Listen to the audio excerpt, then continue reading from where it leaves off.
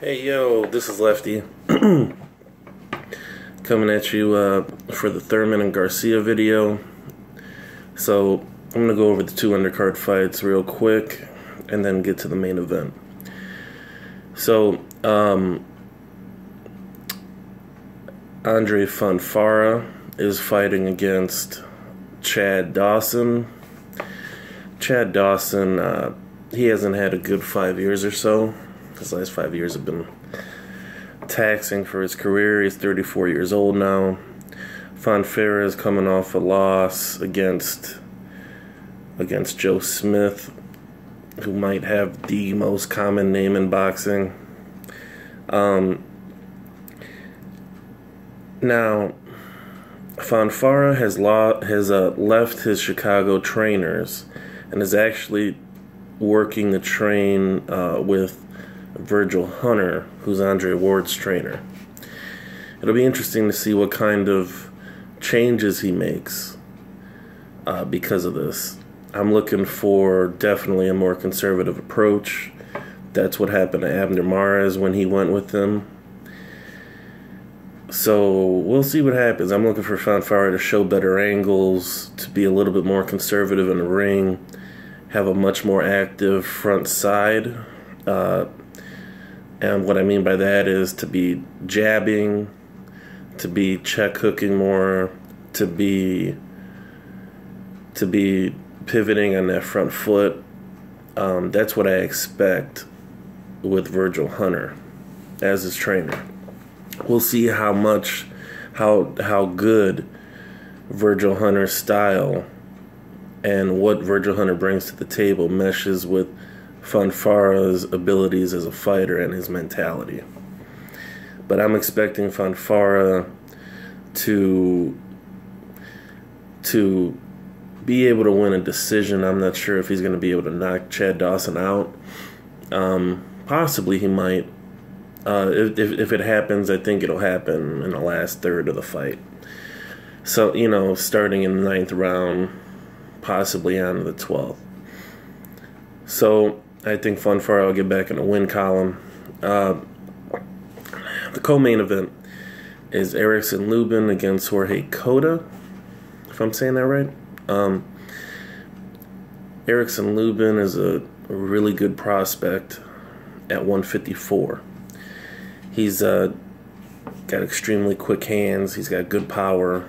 He's been brought up pretty traditionally as a prospects go. So we'll see what he's what he's able to bring to the table. Cota is one of those guys that he's a consummate professional fighter. He's a step up in class from what Lubin has faced, but I'm looking for I'm looking for him to really get it going now in his career. I'm looking for him to really start facing real guys. And Cota is he's the closest thing to what he's faced as a real guy. So I'm expecting Lubin to possibly win by knockout.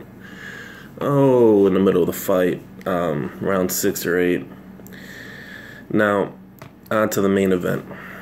This is one of the biggest welterweight fights that can be made right now. I'm trying to think offhand what's a bigger welterweight fight. Probably Manny Pacquiao against any of these guys.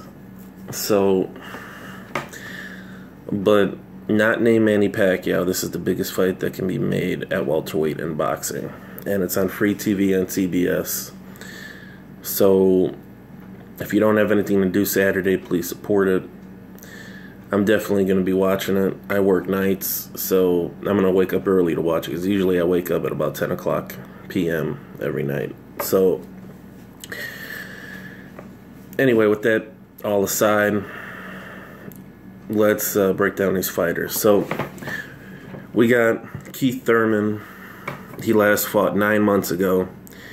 Both fighters are within an inch in reach and an inch in height of each other. So I don't think any of that's going to be coming into play. Keith Thurman has the quicker feet. He moves. Now his movement isn't. See, and I say this just about every video, and it's crazy how much people don't do it. But he doesn't pivot. You know, if he moves in like a non-boxing traditional. You know, like he doesn't move in his stance. You know, if you wanna see what I'm talking about, watch the Thurman and Porter fight. When Thurman doesn't want to fight, he basically moves either with his hands down or with his hands by his chest, and he just moves laterally along the ropes. But his movement isn't effective. You know, it's not what I would call ring generalship, because he's effectively just trying to disengage until he wants to fight again. Whereas someone like a Floyd Mayweather, because Floyd Mayweather moves a lot laterally too if he's in a corner, but Floyd Mayweather more often than not would be moving at angles on the outside of the punching range, or on the mid to the outer parts of punching range. You know, it's harder to say it, you know, like if just watch the Thurman and Porter fight. Like I said, you'll be able to see what I'm talking about, the lateral movement along the ropes. So the movement really isn't that effective. Or if you want to see what I'm talking about, Peterson and Garcia, basically the first 7 rounds of Peterson and Garcia, whatever Peterson did. Okay, now Thurman, when he was fighting Porter 9 months ago, which I think 9 months is his longest layoff of his career, and I don't think anybody's talking about that. But when he was fighting Porter, he was a little fat in his punches, and he would lunge every once in a while. He would lunge. He would just do things that. You know, I don't know if it was because he was fighting Porter, who's his friend, and he just really wanted to get at him, or if it was the nature of the fight. But he made some mistakes in there. And with a 9-month layoff, the longest of his career, does he necessarily come in sharper? Or does he come in not as sharp as 9 months ago? Or does he come in the same? If he comes in the same, I think that is bad for him. Because that guy, the guy that fought Porter, that version of Thurman, was lunging, throwing the right hand. I didn't see him jabbing as much. He used that non-effective lateral movement that I mentioned earlier. He was fat with his punches, and Porter was able to catch him at times. And Porter's not known as a crazy counterpuncher either. He's an aggressive guy. So if anything, Porter is the one that gets countered. But even Porter was able to lay some counter shots on him. And Danny Garcia is a master counterpuncher. That's how he earns his, you know, that's how he's earned his career, his money, is by counterpunching. So I think that is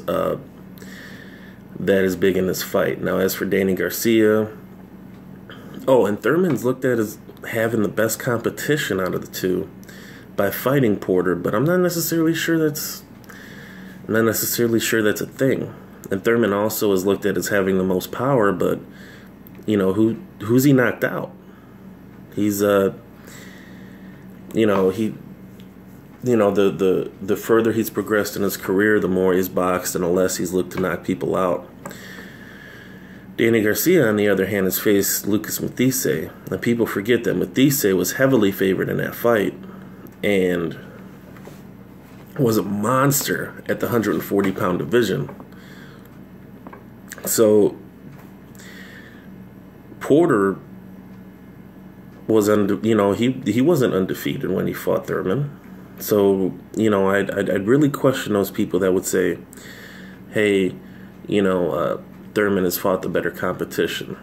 I'm not sure about that. Sure, Matisse was at 140, but he was a big 140. So, I would say Matisse at 140 is better comp than Porter at 147, but that's just me. Now, as for other guys that Danny Garcia has fought, you've got Lamont Peterson, you've got Amir Khan.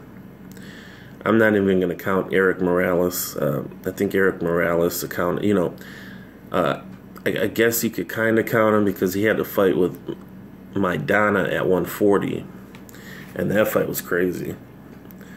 And, of course, Maidana went on to give Floyd hell in their fight. So, I don't know. You could kind of count Eric Morales, but I don't know. Who else has Danny Garcia fought? He's fought a few other guys. Okay. Now, Danny Garcia, I think, has fought the more consistent opposition. And he's fought, the best fighter out of the two, in my opinion, which is Matisse. So, and ever since then, Matisse hasn't really been the same. I'm just not sure, he got knocked out against Postal, and that was just a bad knockout for him. And he was really rolling when he fought, before he fought Danny Garcia. But anyway, that's my opinion on the competition that the guys have fought. So let's go to what does Danny Garcia do well. One thing that Thurman does not do well is sometimes his hands don't come back from punching high. So his hands come back low sometimes, is what I'm trying to say. Danny Garcia is a type of counterpuncher. He'll time you, and then, he'll look to fill out, he'll look to fill up those deficiencies with counterpunches. So I'm going to look for him to do that in this fight. Danny Garcia right now is a 2-1 underdog. Okay, plus 200 in this fight. And that's where I took my money. I got Danny Garcia at plus 200, which is an excellent price because I think this fight is 50-50. So there's value in a Danny Garcia pick. At least in the beginning of the week there was. Now, Garcia counter punches, he jabs, he likes to jab to the head, then jab to the body.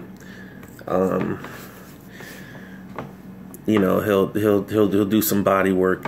One thing that Danny Garcia is better than Thurman is defensive responsibility. He shows better angles. He has his hands up. He's a really good fundamental fighter. And, there's nothing really special against, about Garcia as far as like power or speed or his defense, but he does all those things very well and does basically nothing below average.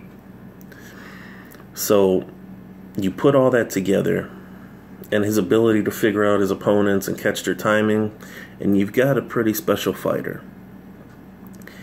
Now, Thurman is a pretty good fighter himself. I just think he's a little bit more talented athletically. And that's where his edge is in this fight. Danny Garcia, I believe, is a better boxer. And I believe on Saturday, the better boxer is going to win. I think Danny Garcia will win a close decision. Either way, I think he's going to win a close decision. With boxing being the way it is, the decision could probably go either way. But I'm going to lean toward Danny Garcia, especially with him as a 2-1 underdog. I believe there's a lot of value in that close decision, in Danny Garcia winning, or at least picking him. You know, like I said, in my last video, I picked Granados over Broner. I said, you know, Granados was a 3-1 dog. And, you know, Granados was a 3-1 dog. And I saw the fight as 50-50. I see this fight the same way. So, what happened in that Broner fight, you know, Broner had all the advantages, which isn't the case here. So I believe Garcia can get that decision. However, if you don't know what the you know, what the value of the pick is, you know, what the value of the underdog is and all that, hit me up in the comment section and I'll help you out. But I believe that 2-1, those 2-1 odds are ridiculous. This fight should be 50-50. You know, this fight should be even money, and it's not. And for whatever reason, they got Danny Garcia as the 2-1 dog. So I'm gonna put my money there, and I'm gonna go with Danny Garcia by a close, competitive 7-5 decision, and we'll see how everything shakes out. But on tape, you know, I can only go by, you know, that's the problem with predicting fights, is that I can only go by what I see, and I don't know how these guys are preparing at camp.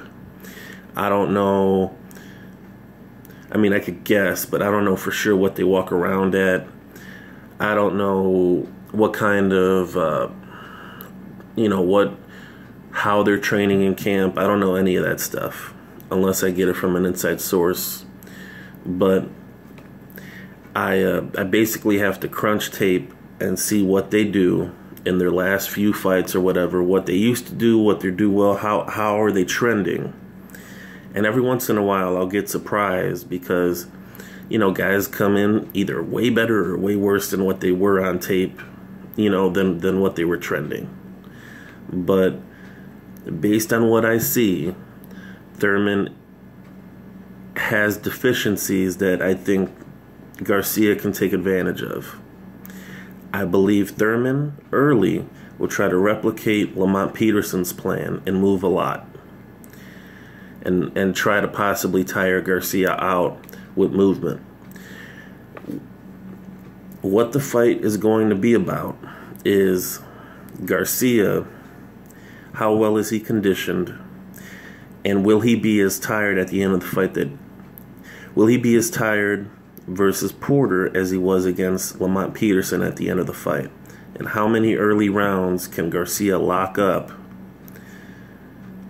to avoid a late fight collapse? Okay, because even if he fades late, if he locks up, you know, 4 of the 6 early rounds, he can afford to lose 3 of the 6 late rounds. If you do the math, if you catch what I'm saying. So